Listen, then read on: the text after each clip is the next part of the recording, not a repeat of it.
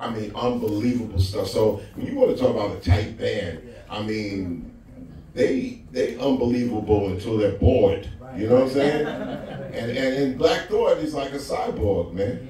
I mean, him and Eminem are like machines, and the fact that, you know, they're also in the documentary is just great. I mean, I don't even understand how some cats are even wired, man. I mean, they're like out of the African Creole, you know, just the tradition of, I could spit a bar and this bar can, I mean, just be endless and just be like so much wit. And there's so much, it's so many hip hop artists, and I'm talking about those with 10, 15, 20-year careers, people like, you know, Terminology, Consequence, I mean, Sky Zoo. Sky Zoo got like 27 albums. And when I see that these guys don't get, or women like Sampa the Great out of South Africa, you know, oh, there we go, right? Amy True out of the UK, they don't get, you know, talked about like they should. And this is why I built Rap Station. Really built Rap Station in 2001, and it was like an MP3 depository, and then, you know, MySpace came along to be that, and then we turned it into radio stations, so people could go to the app, RS TV, really go to rapstation.com/app, and you'll see that we are the ESPN of hip hop and rap music, because we cover and play everybody, but it's audio. Right. Today people listen with their eyes, so they kind of want to see instead of listening to, and it's the era that we're in. But we cover it from the aspect of artists do songs, we support it, we hold them up. Because number one, when you go in the studio, the number one thing is like, I came out with my baby, now who's gonna take care of my baby? And usually with hip hop and rap songs, it's like you did a cut, and then like, where you gonna put it?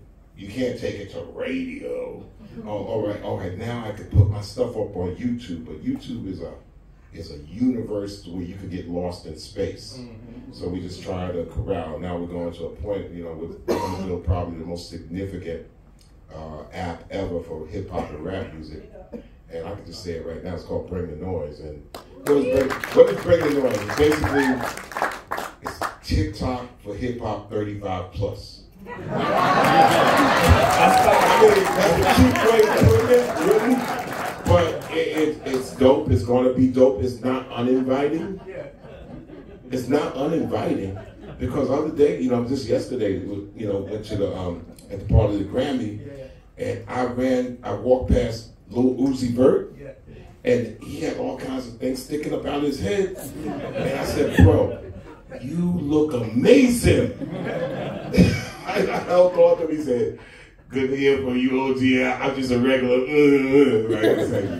That was just like, that's what hip hop does, man. I was like, and he was pumped up after I said that, because he didn't think I knew who he was. And I was like, well, I've been playing your music since you was birthing in this thing, and I was packed up in the red carpet room when everybody was red carpeting, and I was right behind, smashed up against, you know, the butcher from Griselda.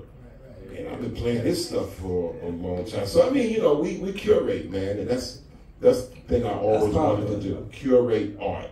You know, no, definitely not. And speaking of curated art, when we talk about like hip hop, we know the different elements of hip hop. We know with the MC, the DJ, the B-boy, B-girl. Then there's also the graffiti element where we can, you know, talk about the art. That kind of ties into this book that you created, The Living Loud. When did you start with this background and you know, being able to create these portraits and these, you know, paintings? Well, how did you even get started in that? 1960. I was born and raised to be an artist all my life. I'm one of these dudes where, you know, you see like musicians who say, oh, by the way, I do art too. No, I'm an artist, by the way, I do music too, you know. I mean, all throughout my life, I come from an arts family. My great-grandfather was one of, well, number one, he was one of the, and not that it poured down to me, I don't know, I didn't know him, he died in 1923, but he's the first black licensed architect in New Jersey. And the second black licensed architect in New York, and he worked on the Flatiron Building. which is still there. He's one of the crew. Of course, if you looked at him, you said, damn, is he black? He got green eyes? What's up? But, you know, yeah. And he made his, you know, made his mark. But I always heard that in the family. You couldn't pull anything up. You didn't have computers. So I grew up always a person who was drawing, and my grandfather, his son always drew. But, you know, it was like, and then Marvel, the comic book era came in the 60s and stuff like that. But I always drew. As a matter of fact, I didn't write my first poem until I was 20 years old. Wow. Let me tell y'all this. It's like, you know, the schools always have the contest. We got the art contest and the poetry contest. So I did the art contest, and I won every single year. So I said, I ain't got to write no poem.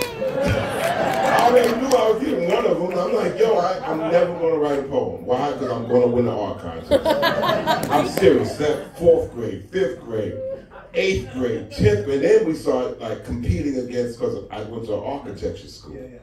So we competed in New York State against all the, you know, I mean, schools in New York State. They have architecture programs. And as a 10th grader, I got honorable mention in rendering. What a renderer is that you see a blueprint, and you render and you come up with a facsimile of what that, you know, blueprint is going to look like when it's finished. Today they do everything with computers, you know, pop, pop, pop, pop, pop. But back then you had to use your hand and your imagination. And I got honorable mention. So everybody was thinking that, yo, man, next year at New York Tech, Chuck going to take it, you know, and I didn't win, place, or draw. So I was like, I was pissed. 12th grade again, I got up there and got another honorable mention. So I got a scholarship to New York Tech. But I didn't want to take architecture because I'm not good at math and I didn't want nobody looking over my shoulder. So I went to Adelphi to brush up on graphic skills to be an illustrator. In my first year at Adelphi, I was a political cartoonist as a freshman. Now, coincidentally, matter of fact, it was another black student, which was phenomenal because here we are, 2 black freshmen. And we had a full page in the school's newspaper that went all across the region. And we got 2 black cartoonists. Right. So I really was trained to be an illustrator, not a painter, not a sculptor, you know, a commercial art, meaning that you could get a job. So I always knew I was going to get a job. And, but as a college freshman, I did a little bit too much hanging out at schools.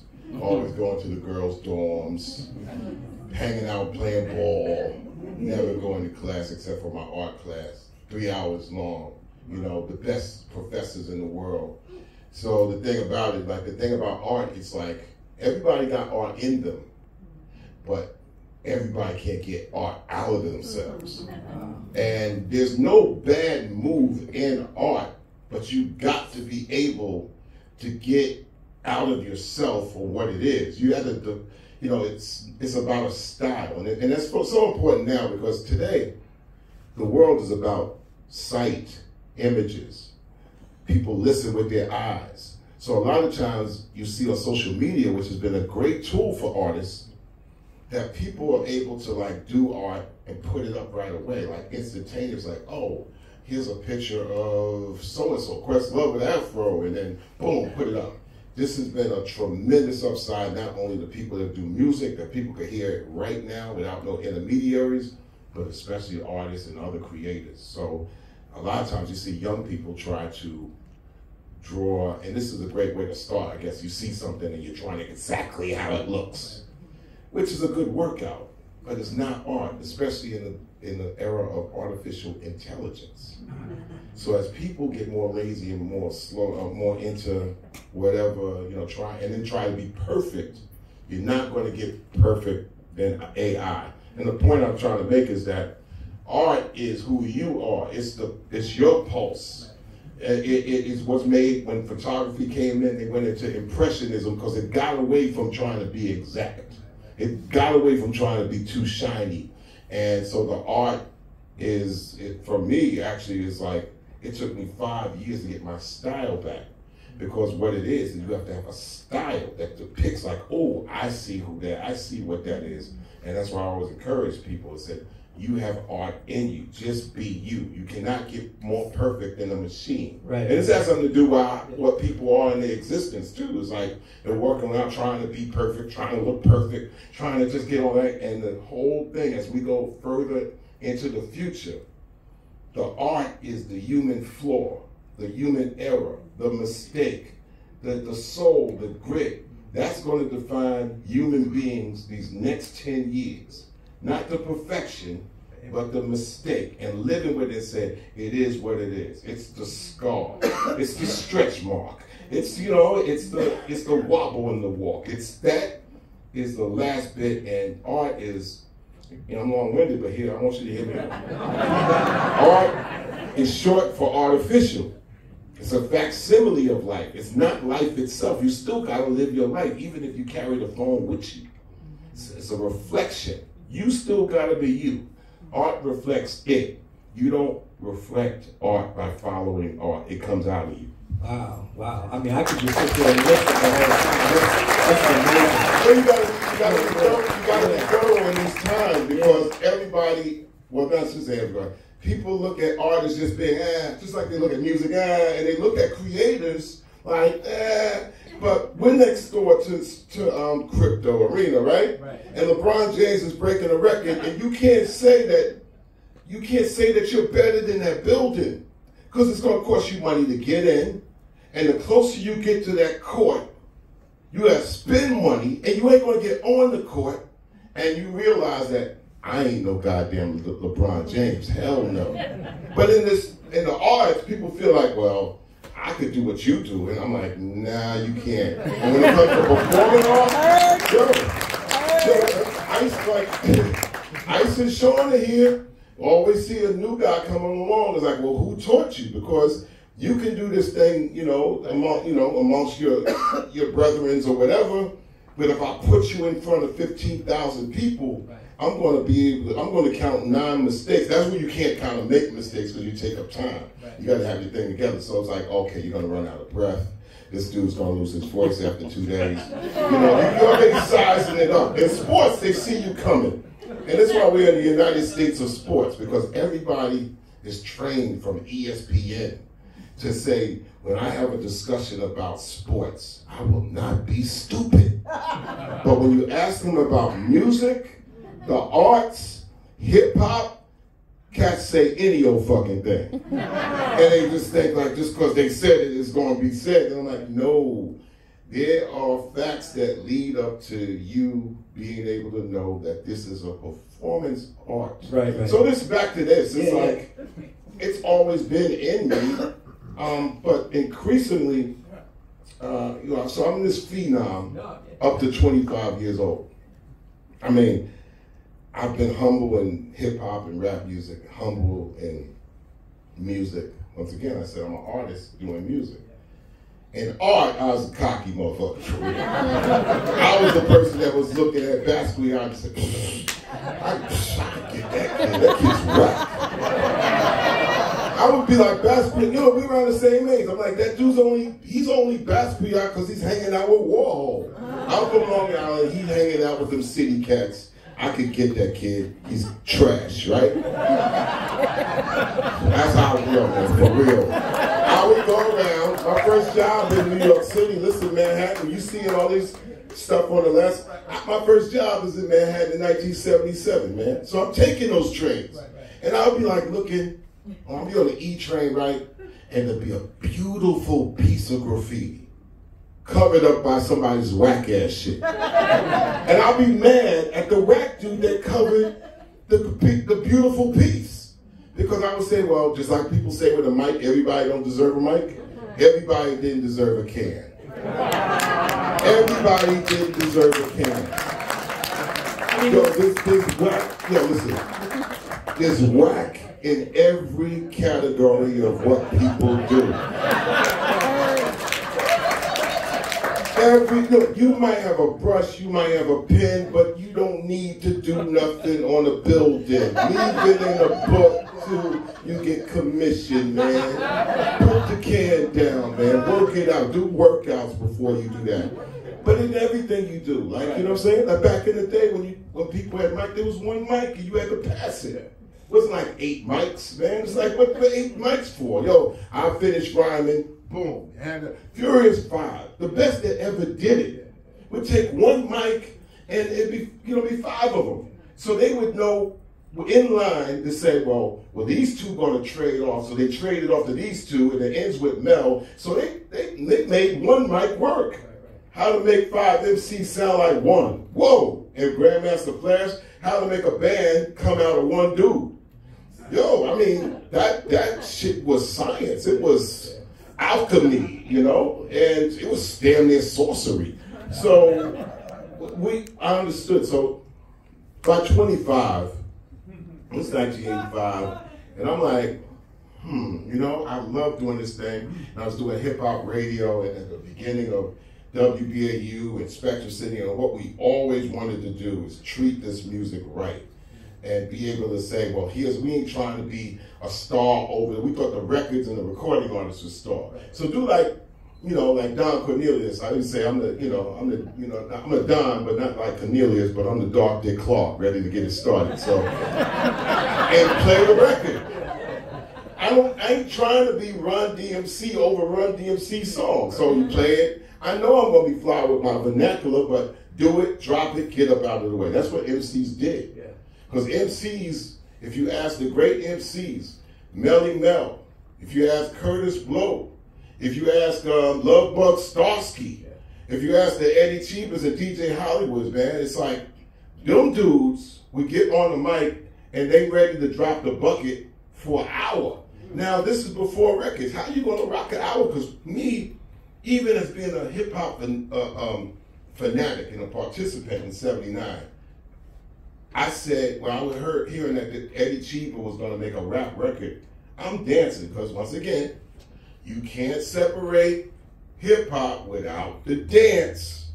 Because if it ain't dancing, it's a security problem. All right? And it can't be penitentiary to Leon Isaac Kennedy up in the gig either. You better have some women up in there, right? So the music better be unbelievable. And when Melly Mel got on the mic, it's like 1 2 1 2. It's like, okay, the cats wasn't playing around, man. And so just to say that when the cats was when people were talking about it's going to be a hip hop record, I was like, this is inconceivable. I mean, hip hop is like a 3-hour event of, you got cats like rhyming a little bit hip hop, you don't stop, that's right. And you might hear DJ Hollywood like, yeah, baby, DJ Hollywood, yes, right. Somebody moved their car away from the back door. And you hear good times underneath them. Good times, yes, y'all. You don't stop, you keep on. I got you, baby. I'll see you right after it's over. So they throwing everything. They're throwing everything in the soup. So I'm like, how is this? MCing is fly, but how is this shit going to be on a record? And then King Tim III came out with Personality Jock, the Fatback Band. And I was like, whoa, close. And then when Rappers Delight came out, that's all she wrote. And this is 1979. Yeah. So, I mean, fast forward, I'm at school, and I'm like saying, well, I'm a phenom in school, but I got kicked out my first year after a freshman. Once again, you a phenom in your department. When them grades came, right, I got a paper, and then you want to hear this story. Trust me, you want to hear this story. You want to hear this story. May 1979, right, I get my paper, right, and I got F's. I got I's. I's is for incomplete. My ass turning it over thinking that the shit's gonna change. Still I's. Sir, you are no longer at Delphi University. They didn't give a damn whether I was a school cartoonist. Dude, you just didn't show up. Matter of fact, I try to, when you're 19 years old, 20, you're trying to fool. Who are you fooling? I would go to a class that I didn't attend in like 5 weeks and come in there and pretend that I've been there. You know what I'm saying? And you know, in college, it's like, it ain't like high school. Like, sir, where you been?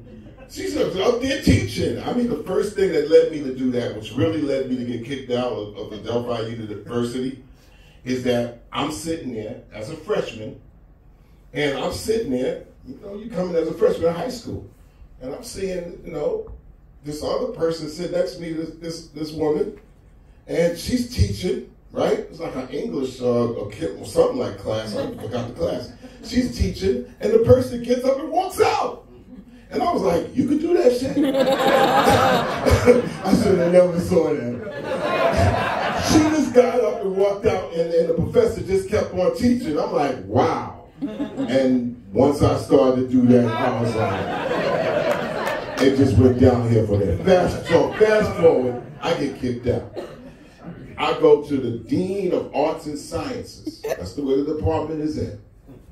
And the dean at that particular time, right, already knew I came in as a phenom, right? So he was like, I just don't, it was damn near like the Cooley High speech, man. When Garrett Morris tells, you know, he's like, right now, I don't understand it. You show up to your classes, you're a phenom, you do it, everybody loves you, but I don't understand this. It's like, let me tell you this much. Yeah, you out of here, but I'm gonna make you a deal, and I'll never do this because you're the school cards. I mean, you're one of the greats, but you believe in it too much. I won't do this. Make you a deal.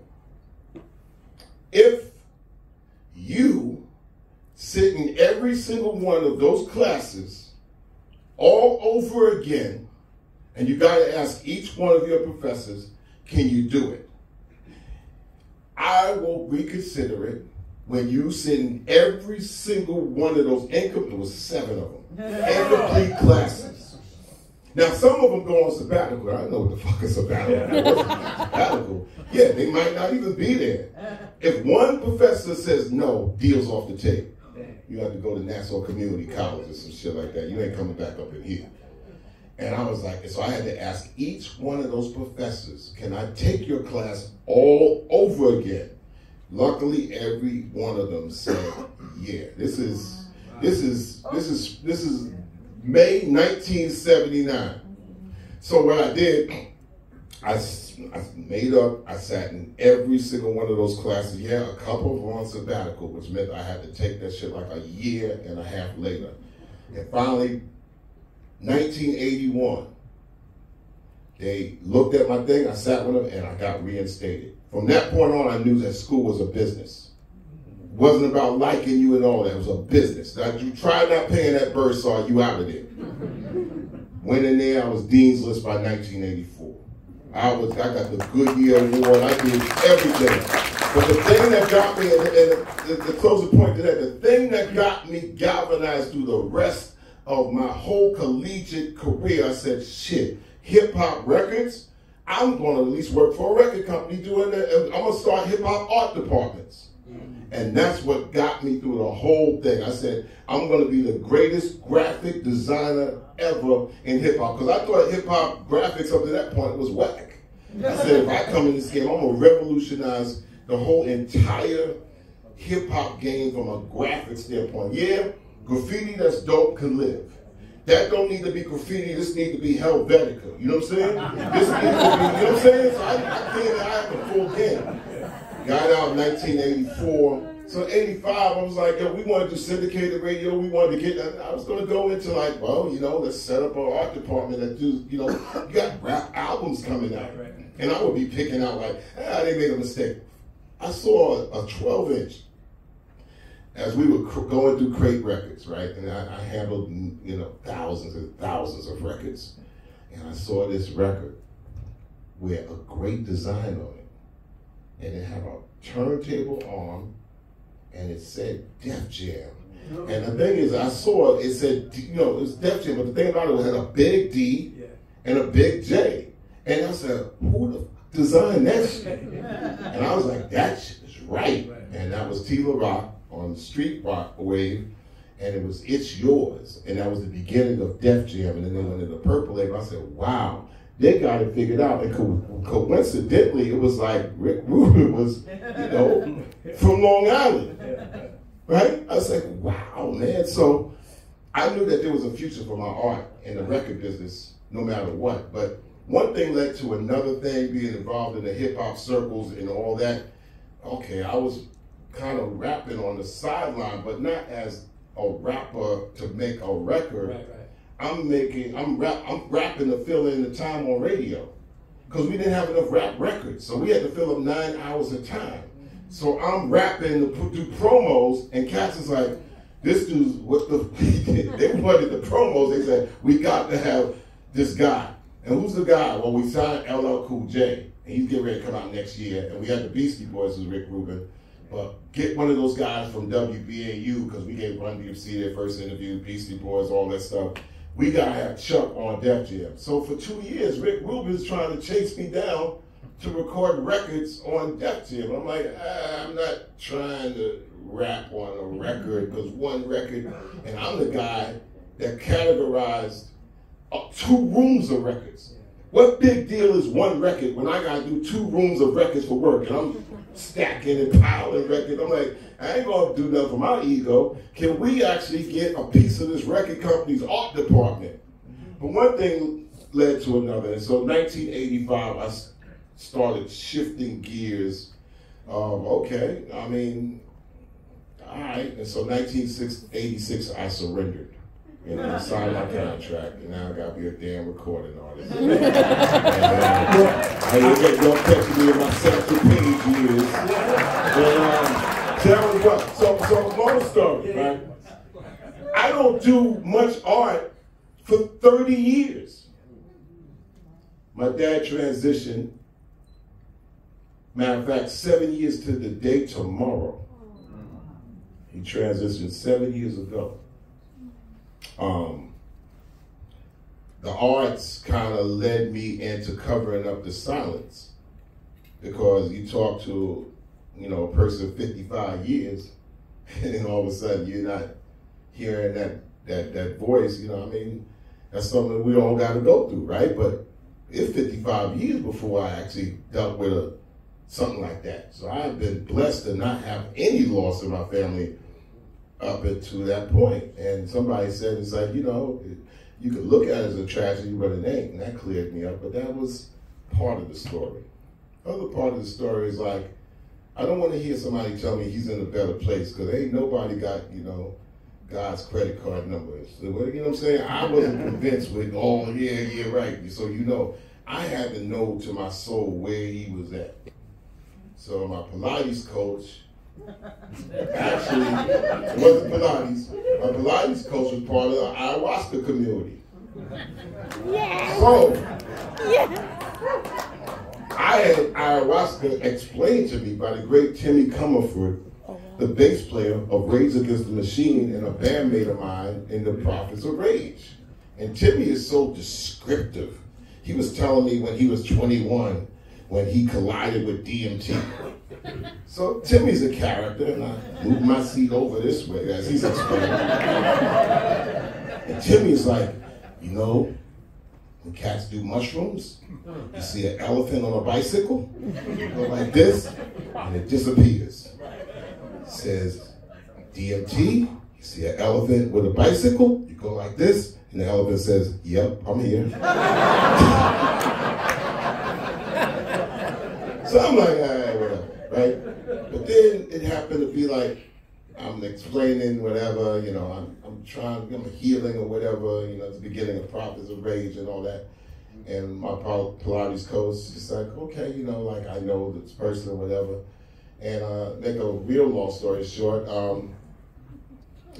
I had the shaman, sister who goes back and forth with Peru, she's ordained, come to my house.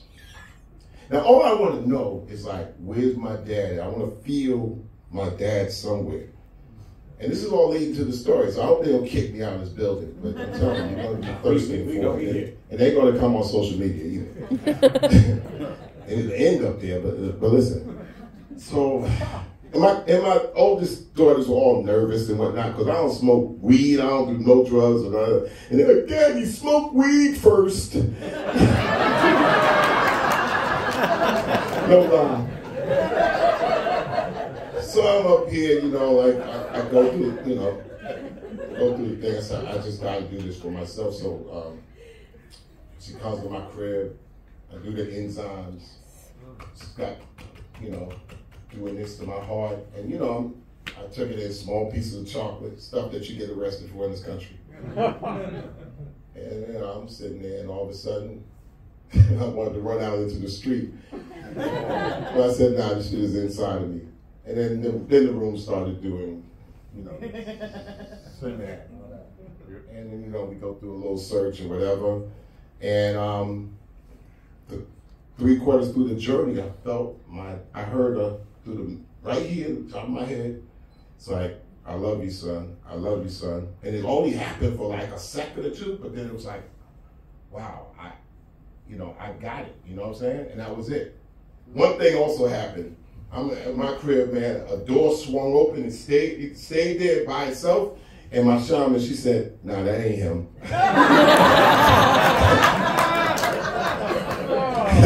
I said, when I come down off this journey, I will be checking that motherfucking door and getting you rest to believe. So I came down, I felt I got my answer. Now, you know people that do, you all probably know people that do that shit as a recreation. I got to go to ayahuasca this weekend or whatever. I got my answer, I had to do it again. A year later, this all leads all in this. A year later, 1 anniversary since, I'm like, nah, well, you know, our Pilates teacher says, well, I have a community come over to my house. Yeah, well, come on through. At least it's a year later, whatever. See how it is with a community. So I'm like, all right, I got my answer. I don't have to do it again. It's like, it was great, it was dope, whatever. So I go to the house, and it was about 10 of us, right? And the same shaman administered the you know, chocolate, the DMT and the chocolate. Ayahuasca is the ritual. And, you know, 10 people in different parts of the house. And I said, you know what? Told my coach, I said, you know what? I'm going to sit right here, right in the living room in the one spot. But Kathy, bring me, her name's Kathy, bring me a ream of paper and some markers. Because now I'm like, okay, you know, like I ain't really looking for nothing, right? And a lot of times people do ayahuasca to go there and get these designs. I said, I'm gonna go on a journey and come back and come up with some great architecture. That's why y'all see crazy ass architecture like that. How do they make a building that goes like this? You probably figure out the physics. So anyway, I do it. And the crazy thing now, I'm not selling y'all on none of this. So you shoot whatever you want. This is I'm only doing shit from how it's going to engage with me. Because I already feel like, you know, I know where I am. The first time I did it, you know, the shaman said, you already are creatively pregnant anyway. And that's what we do as artists. We do, and we're able to go into ourselves, and we're able to reach in ourselves and come out with something. That's the essence of art. You're pregnant with ideas and creativity. You're boiling all the time. There is no time off. You're in constant motion of creation. You're on fire all the fucking time as an artist. So she said, you're able to descend into yourself and elevate past yourself. You have that ability. I said, yeah, I've always been able to do that. You're just explaining with this journey what I've been doing all my life. I don't even need it to go in myself. So I was at her house the second time around, and I said, give me a ream of paper and some markers. She gave me a ream of paper and some markers. I sat in one spot in her living room on a chair. And of course, everybody else going through, you know, their thing or whatever, and everybody was administered, and everybody got different things. You know, one person's coming by asking crazy ass questions, you know, and I'm going like this, and I'm drawing out of my mind. And I come up with 80 illustrations in 4 hours. Now, the illustrations are not coming from anywhere else except for here. And as an artist, it's all about, sometimes it's, you know, people draw by drawing the outside and filling the in. For some strange reason, everything that was coming out of my hand was the energy forming the contour on the outside. So it was the energy and then forming on the outside. I already have energetic style anyway, but this was accenting it. So it was forming the outside lat. And the first time I've ever seen it. So as I'm forming the outside of these illustrations and moving paper like this, 70 illustrations out of my head, right? Going like this. The crazy thing is, I was clear as a bell, just like I am in this room. But everything was channeling through this without even looking at it, right?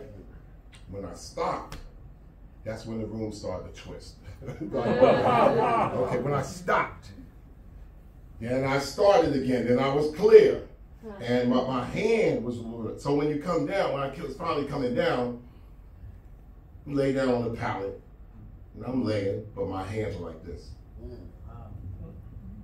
70 illustrations in 4 hours, formed with the inner energy.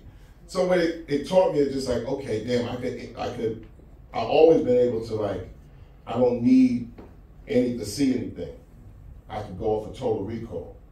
Always terrible with lyrics. Takes me 10 times to learn a lyric. Like I'm the one of the original, I'll fuck a lyric up, you know? I still don't know the Temptations song, man. I know you're gonna need me, but I'm like one of those cats.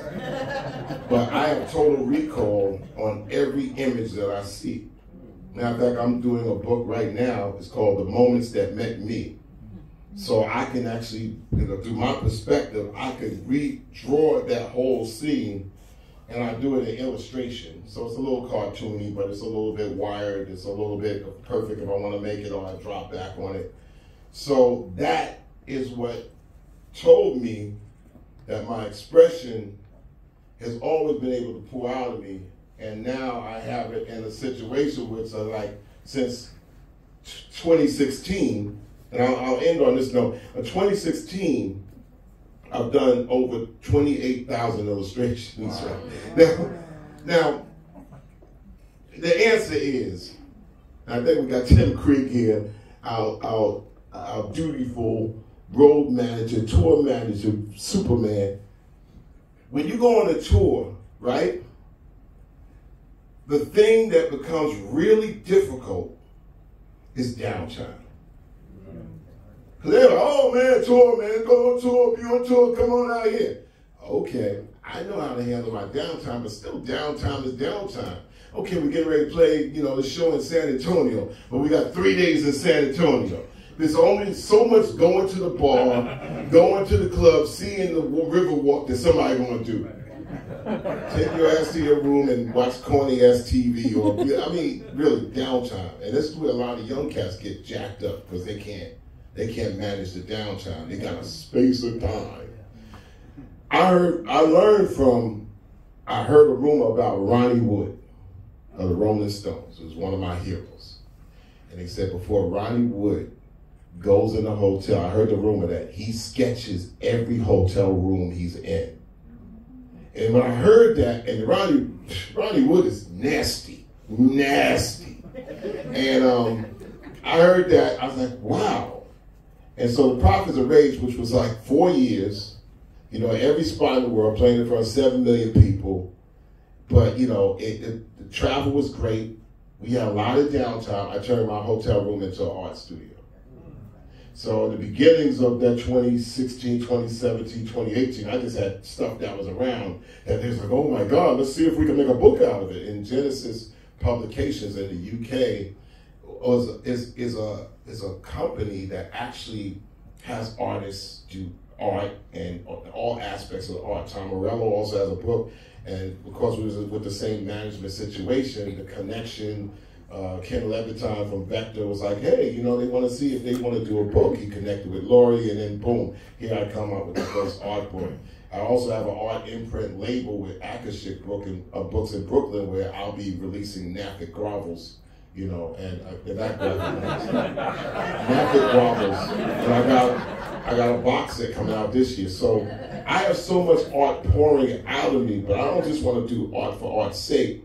It's almost like now I can't type, or my writing is atrophied I don't want to type a story, I don't want to say a sentence. I'm going to give you a picture, it means a million words. So a lot of time when I'm on social media or this cultural media app called Bring the Noise, if I see something crazy, I'm going to illustrate it and then boom, put it on the wire and immediately like, oh yeah, I get it.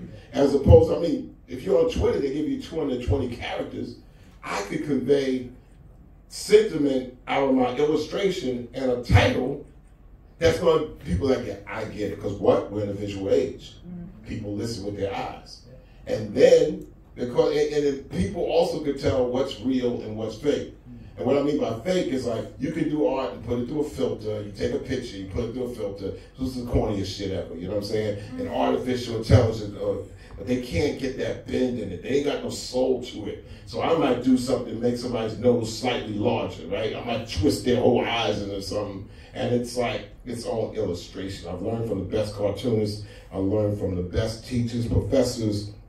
And most of all, you learn to just be you. So in this book, Living Loud, it's a wonderful job put together by book creators that's already been in the flow of artists. And Ronnie Wood, it also has like a series of books with Genesis. So it actually has like, you know, I mean, if I want to get fly, you know, realism, there's the great Adam Yauch. I got Iceberg in there. I got all my heroes in there, but I got my, you know, my folks in there, Flav, you know, and I think we're going into an area, you know, Prince, but you got to give us the story about Prince and this and the garage sale that was happening. You got to tell us a little bit about that. Listen, man, I'm 62. I ain't got nothing but goddamn stories. Been here all day. And listen, and I'm the second best storyteller in the room. You ever heard Ice talk? Yeah. The second best storyteller in the room, and you'll be here for days. But yeah, Prince. I don't have pancake stories about Prince. Let me tell you, listen. Eddie Murphy grew a picture right here. Right? Eddie Murphy and Charlie Murphy and Vernon, who's with K9 Pop, they grew up down the block from me in Roosevelt. We're all from Roosevelt. So everybody like, oh, Dave Chappelle, the stories about Rick James. I heard them stories in 1981. I heard them stories in real time. You know what I'm saying? When they happen, man, who you gonna tell? Oh man, I heard Murph went out there, yeah, man, they did it. It's 1984. People ain't gonna believe you.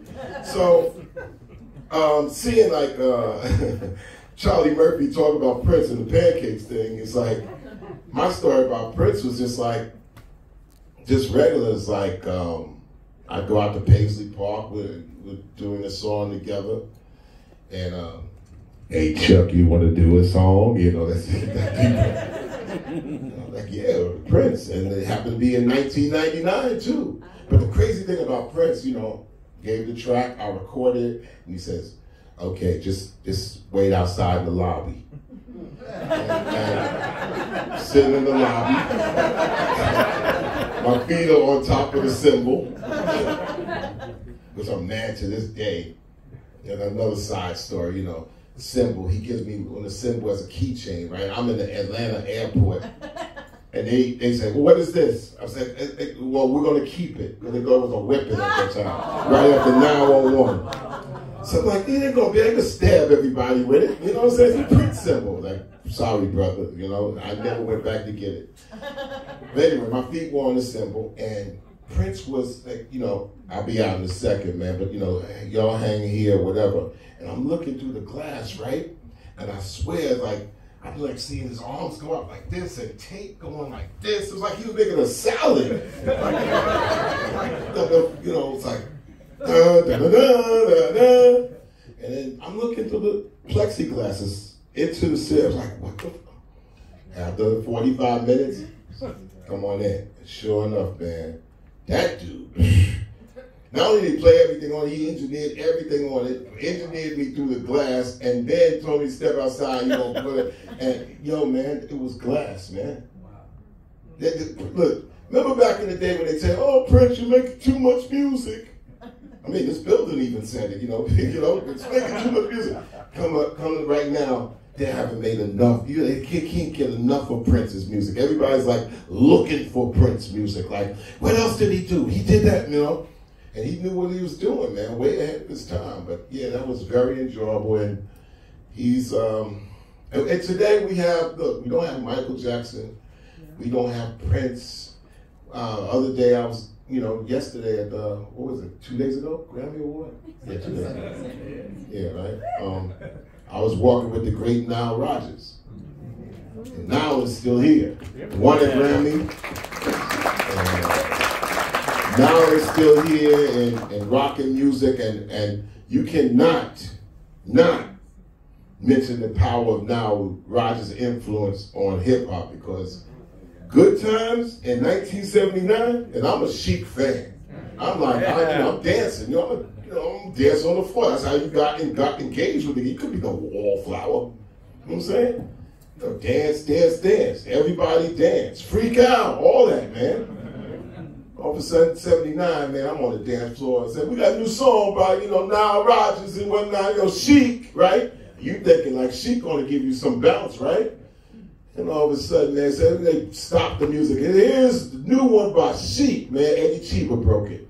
Yeah, down, down. We was like, where is this country shit right here? It was so slow. It was like, whatever. And then they played it again. And then they played it again that night. And within 2 weeks, the DJs got a hold of this record. Boing, ding, ding, ding, ding, ding, good time. And they turned it into something else. Yo, man, by the summer of 1979, cats was scratching with their hat. Good time. It's by no mistake, by October, what's the first rap record you hear? Rap is the Light. Sugar Hill Gang. Dum dum dum dum dum dum dum. Right? But what you hear is not a test. I'm just rapping to the beat, and it's on Good Times. And whenever I see Nile Rodgers, he's the Big Bang Theory. Because Good Times it didn't invent hip hop, but it made the rap record just automatic.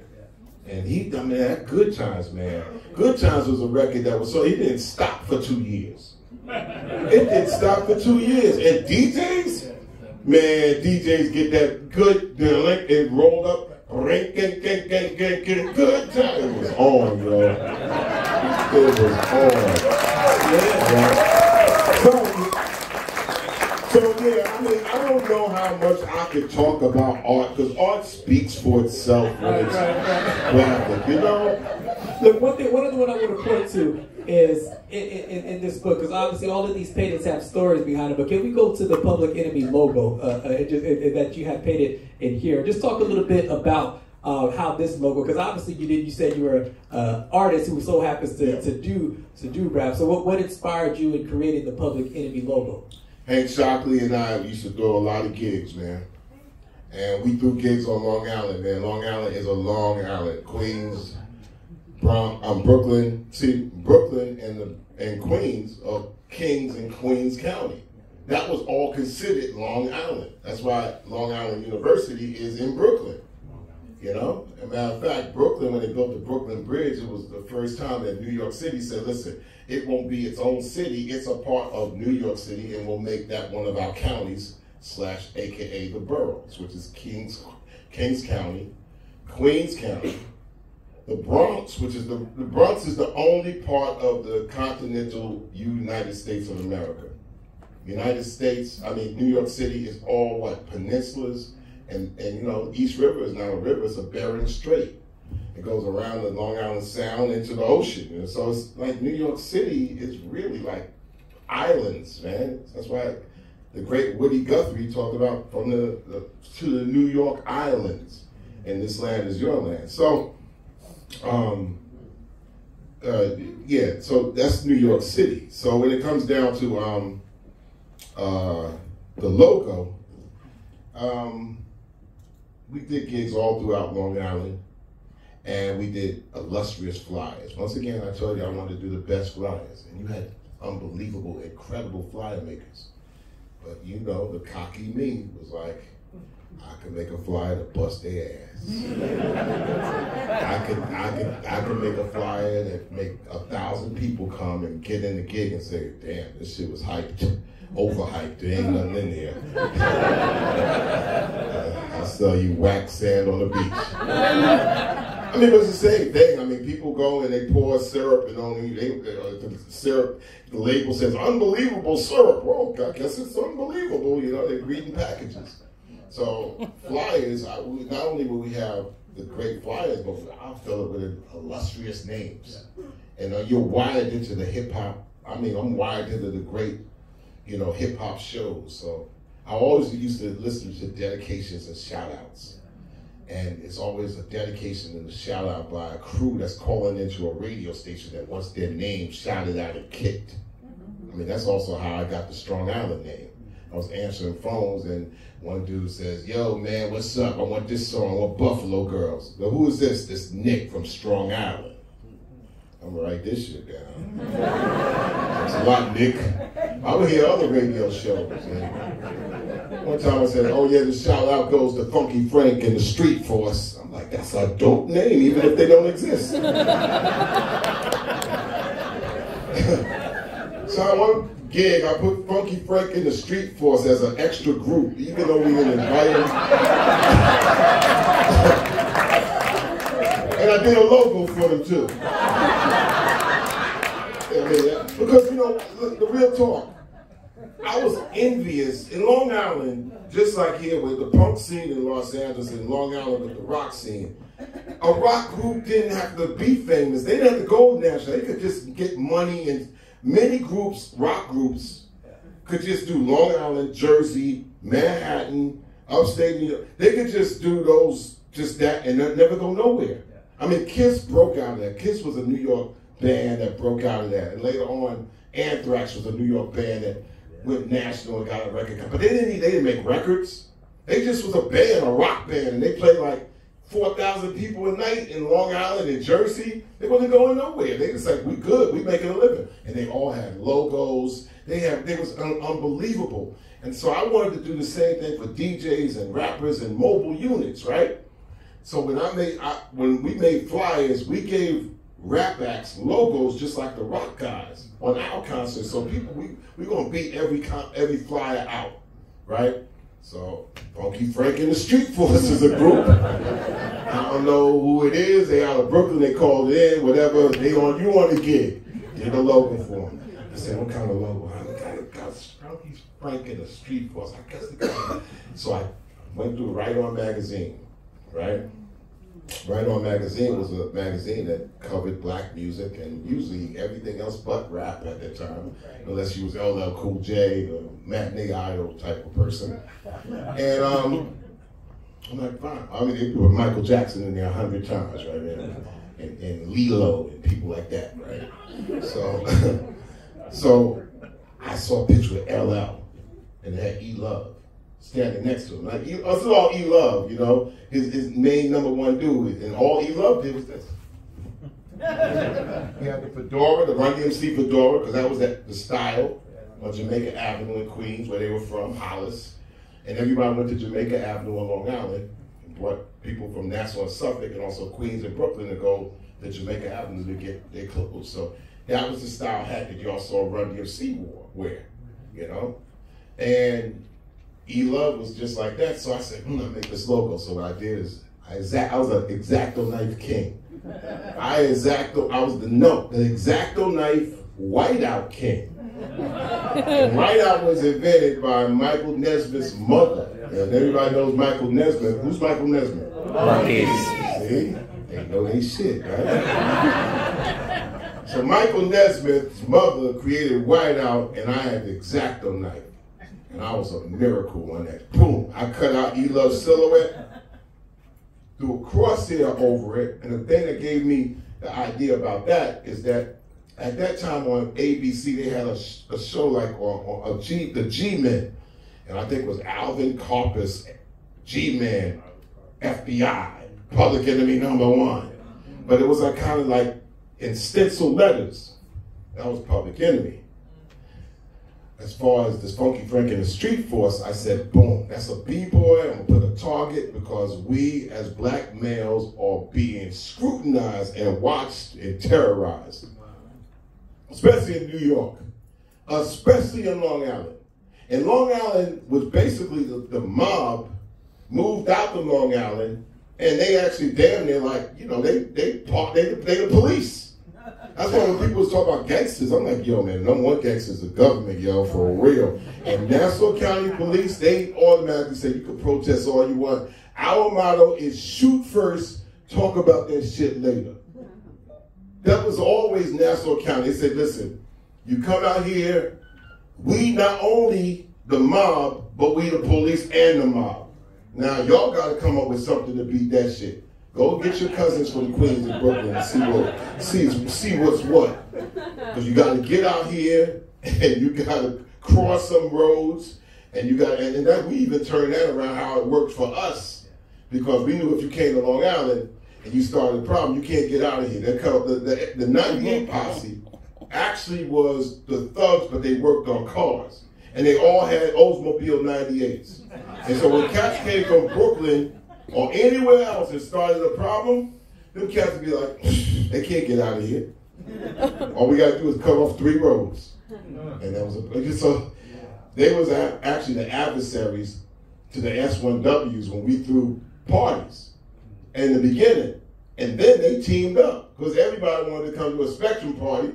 So not only do you have the thugs, you got the S1Ws, and you got cats already in jail who related to everybody. So you didn't want to come to Long Island and mess up one of our parties. So we got it covered like wallpaper, like dew on the grass, right? So anyway, long story, boom. Funky Frank and the Street Force. That's the logo, right? When we started Public Enemy, I was looking at that Funky Frank and the Street Force logo like, yo.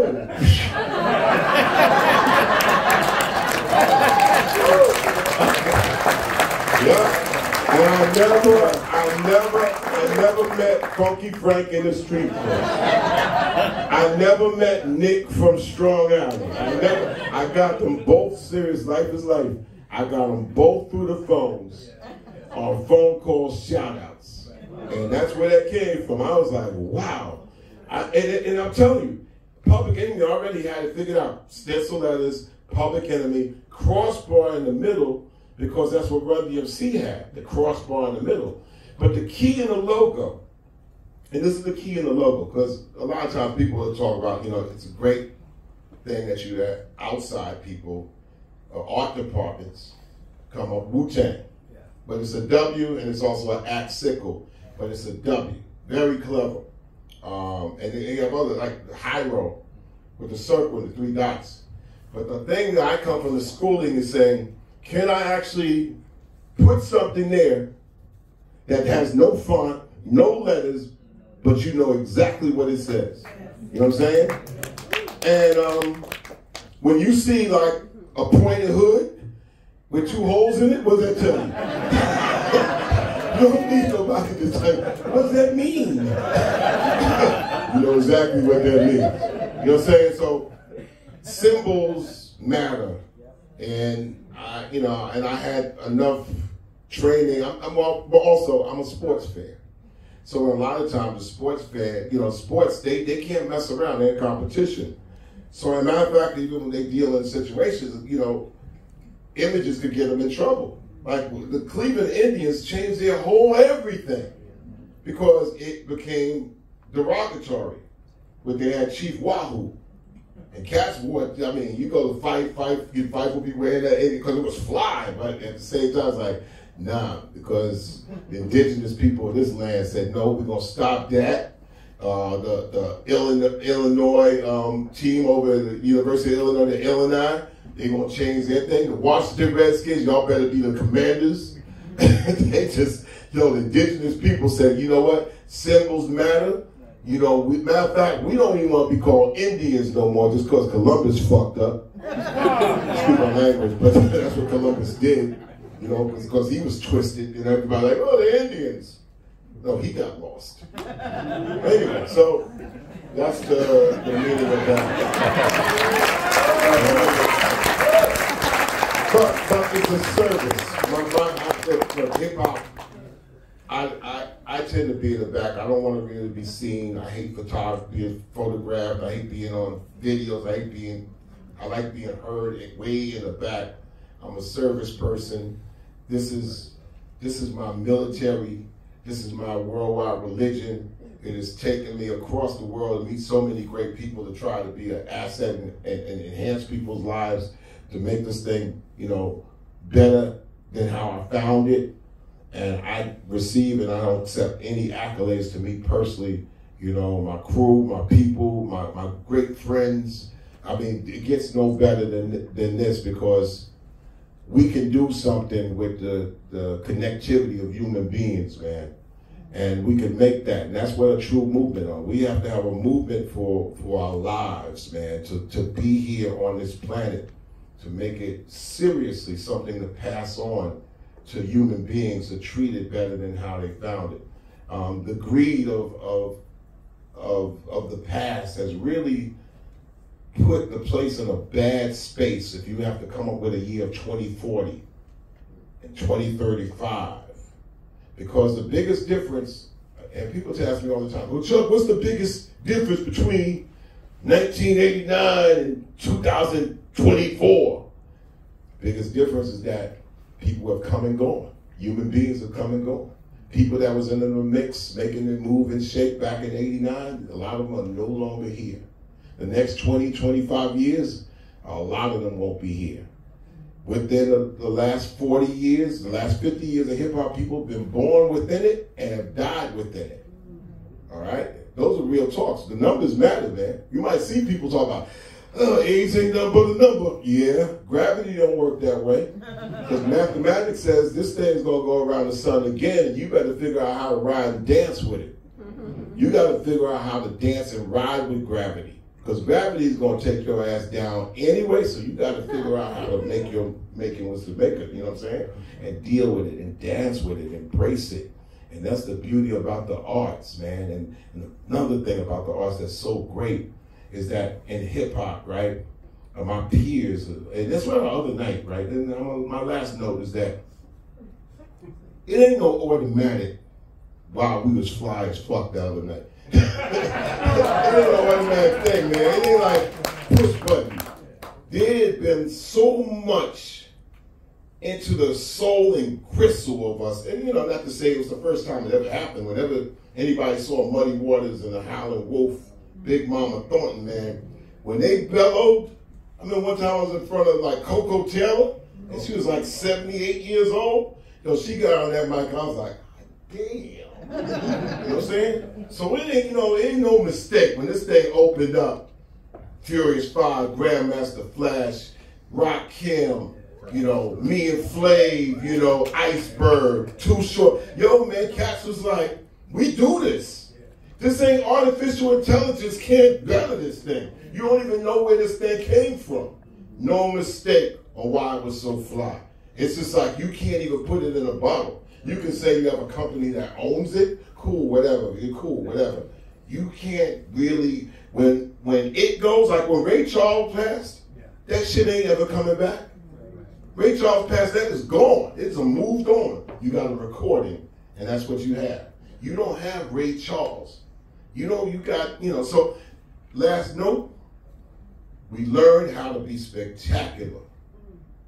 Spectacle gets you in the building. That's what the AEG and all these companies, like, they want to create spectacles to pack a place. That's fantastic, man. I mean, Little Boy Fox in the tub, man, that's spectacular. You got 80 billion followers, man. Great, you know what I'm saying? Spectacle, I'm interested for 5 seconds. Spectacular not only keeps you in the building, got you want to come back. I want to come back and see that shit again. I want to see them do the same damn thing again. And that's what's happening on a Monday and Tuesday. Like, damn, could I see that shit again? And cats keep running it back. And they're like, wow, I can't believe that I just saw this shit. I mean, I was with my man Schoolie D, took him on a tour, and we played in Lincoln, Nebraska. And Schoolie, who's another artist. Matter of fact, hopefully this could start a long string. Schoolie, me and Schoolie D and Charlie Tuna thinking about doing art, hip-hop, museum shows. And there's a lot of other people also. I mean, Charlie Tuna is so nasty. And Schoolie is just, Schoolie. So we in Lincoln, Nebraska on this tour. And this cat comes up to Schoolie, man, and said, I didn't even know you was real, dog. I didn't know that you were real. I never thought I would ever see you in my life. So the art is embedded so much in the people. When you connect it, you know, with people doing this thing, spectacular keeps you coming back for more. And that's what we try to tell the young acts. It's like, listen, man, be spectacular, man. Be spectacular. You know, be something. When you disappear, your mark is like etched. There's a mark. DMX, man, you still hear DMX without hearing him. You're like, damn, like, if one person got you're like, that's DMX. Did he not make his mark? In this area, did he, man? Now, even young guys, I mean, you know, did Nipsey not make his mark? Yeah. So make your mark, man. Take it seriously. We appreciate the mark that you made. Thank you for your time. Big round of applause for 20.